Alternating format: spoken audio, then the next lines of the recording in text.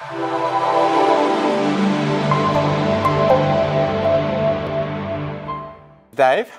what is your key to or definition of success?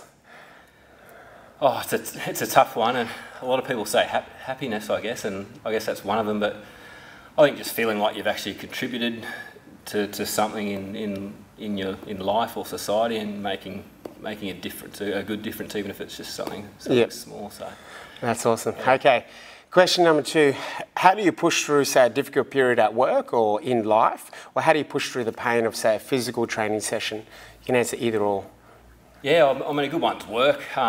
Very stressful job at times, but often 2 things: I think of my kids and try and listen to music. I find is a good way just to sort of calm down and try and reset when you're sort of going through a bit of a tough patch. Yeah, that's right. Get a hobby. Yeah. So for me, it's reading fantasy. For Dave, he's got 11 guitars, so he knows how to play a guitar. Okay, final one is, Dave, what's your favourite book, or what's a book you can recommend us?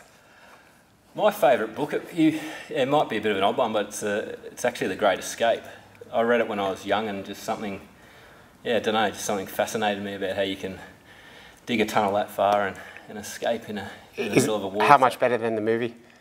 Oh, I like it a lot better, yeah. Yeah, definitely. I haven't read that one. I do like my wartime stories, so I haven't read that one yet. Dave, thanks for coming in. Thanks for having me. Loved having you along. Loved it. Thanks at home for joining us for another session. Move well, move often, and keep eating well and drinking well.